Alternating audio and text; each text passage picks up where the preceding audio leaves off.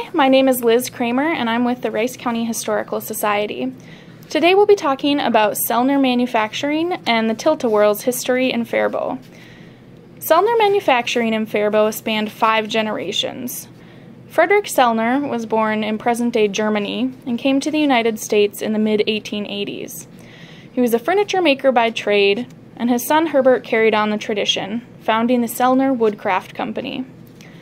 The company was sold to Peterson Art Company in 1914, and afterwards, Herbert and his brother Martin created the Ideal Lamp Manufacturing Company, which made lamps in addition to children's toys like cars, sleds, and tricycles.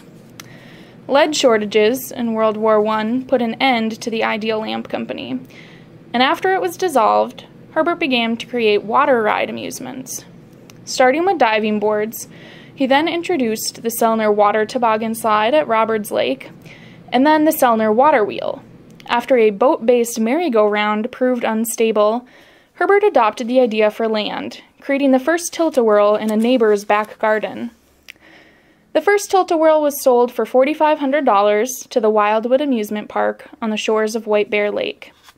People loved the chaotic and unpredictable ride, and it grossed over $30,000 in its first year.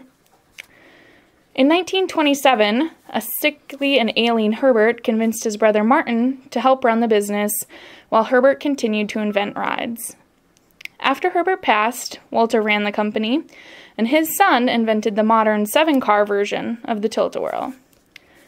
World War II disrupted production, but Sellner Manufacturing continued to invent and produce amusement rides throughout the years. In the 70s and 80s, Bruce Sellner developed new rides such as Spin the Apple and Dizzy Dragons, as there was not a large new market for the long-lasting Tilt-a-Whirls. After Bruce passed away, his wife and daughter took over the company. They continued to invent rides throughout the 90s and early 2000s, but could not survive the economic dips following September 11th and Hurricane Katrina. Sellner Manufacturing was sold in 2011 to a Texas-based company. The name of Sellner has not completely left the Faribault area, though. A restored Tilt-a-Whirl car is on display in Central Avenue, and parts of the business, including the fiberglass and paint departments, have remained in town. This is the Rice County Historical Society, preserving the past for future generations.